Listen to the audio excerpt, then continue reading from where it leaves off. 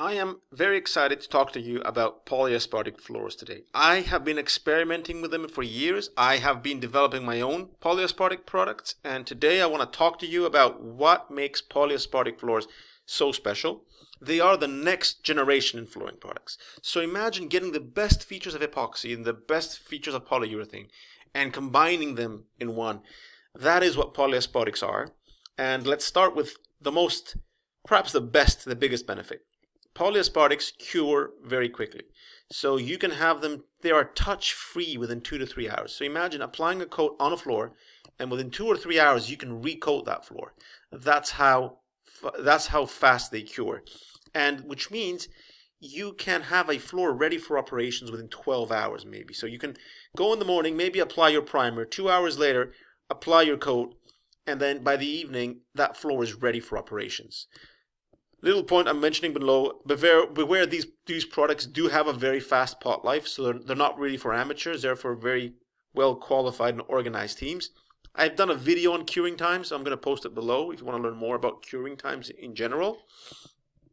And what I want to say is here, providing that you have an initial substrate, like that the floor is in good condition, you can effectively do a project in one day.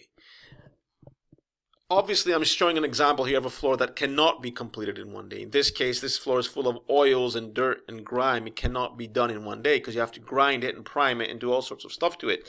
What I'm saying is if the floor is in good condition already and the customer just wants a recoating or a simple coat, you can do it in one day. And the next day, the customer can go back to work. So what does that mean, fast curing, right? Imagine what that means. For the owner of a facility, it means less downtime. So I have customers who have commercial kitchens. They can't afford to close their kitchen for 3 or 4 days to get a proper floor in. They can only afford to close one night. So polyaspartic can solve that problem, right? And the same goes for other types of businesses that cannot close for more than 1 or 2 days, right? Also for the contractor, you're going to have less labor costs because you don't have to apply multiple coats. You apply one coat and you're gone. Another benefit for the contractor is that you move on to the next job quickly, so you're not going to spend like a whole week fixing up a floor if it can be done in 1 or 2 days because of the fast curing. You can maybe apply your primer, a few hours later you can apply your first coat, and by the evening apply your final coat, and you're out of there. So that's a great advantage. And because it's a fast curing product, there's another massive advantage, and that is there is a very small risk of bubbling. I mean, I've done so many videos on bubbling, and I'll post a few links below, but that's one of the problems with epoxy, that especially if you apply a thicker coat, you apply epoxy and then after 20 minutes you start getting bubbles, and then someone has to go back with a spiked roller and make sure the bubbles burst. The beauty of polyaspartics is the curing is so fast that the chances of gas being released is very small. So the fast curing kind of disables bubbles. Which is a great advantage to have. But I do want to emphasize, do not underestimate the importance of a great substrate.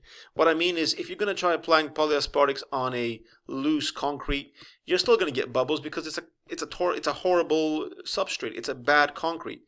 But what I'm saying is, you can definitely eliminate the risk of getting bubbles if you already have a good floor underneath.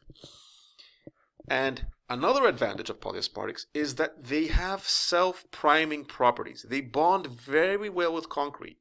In fact, many people argue you can apply a polyaspartic without applying a primer.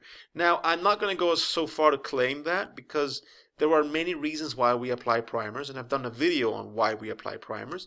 But it's definitely something to consider if you're dealing with a very good floor, a very good substrate. You may be able to just apply one coat of polyaspartics and be able to be done. But I'm saying that with a huge reservation because each project is different, each floor substrate is different, but keep it in mind, polyaspartics do have a self-priming property. The next big advantage of polyaspartics is they are tough and they are scratch resistant. So epoxy, for example, is tough, but because it's glossy and it's because it's hard, it can be prone to scratches. And here's an example. Oh, this isn't an epoxy, but this is what I mean. Epoxy just like builds up these scratches, and then like it builds up, the dirt gathers around the scratches, and it looks kind of ugly. Meanwhile, polyaspartics, they're tough, but they've got this slight elasticity that makes them more scratch resistant. They are not as glossy as epoxy, so if they do scratch, it's not as visible. They are tougher than polyurethane because polyurethane is also scratch resistant, but they are tougher. Polyaspartics are tougher than polyurethane.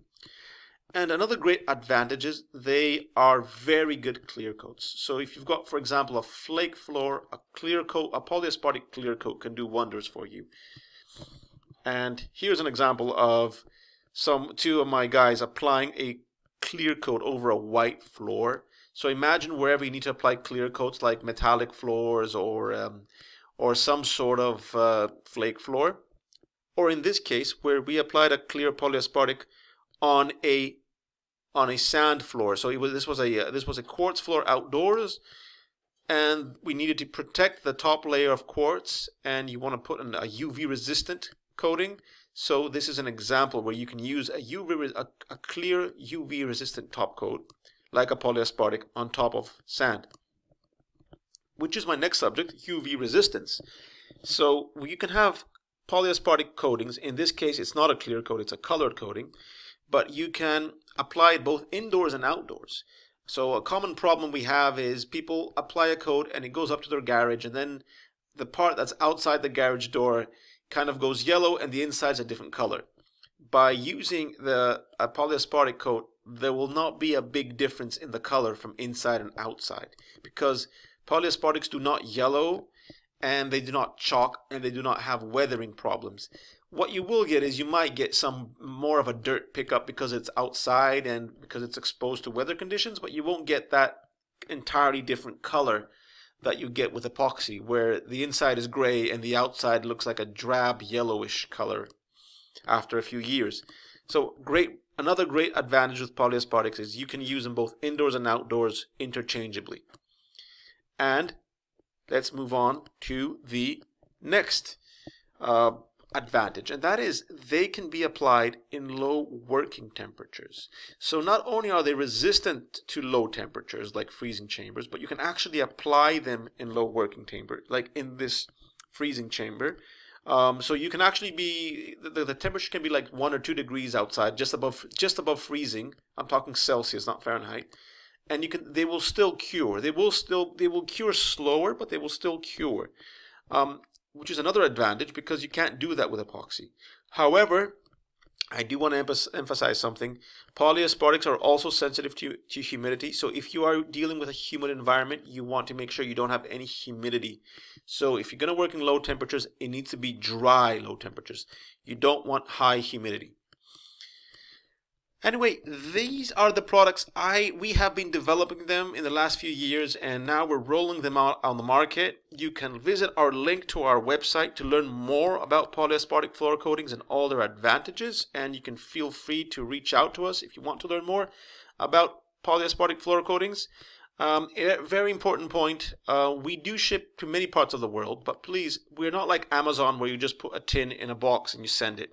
We are manufacturers, so there are minimum quantities, and we only ship via ships, which means unless you're in Europe, we can ship by truck, but if you're outside of Europe, you need to have a minimum quantity that is going to be sufficiently high. I'm not going to go into details in this video what these minimum quantities are. If you're interested, you can check out our link and reach out to us through our company website. I'm going to post a link. Remember, if you haven't already, subscribe to this channel. It helps us grow our channel and bring out more videos. And you can also check out our online course that we teach a lot of stuff, a lot about epoxies and polyurethanes and different types of floor systems and lots of great stuff in there. Definitely check out our course. This is our course, Learn Epoxy Floors. Thank you very much for watching. Much appreciated. Thank you.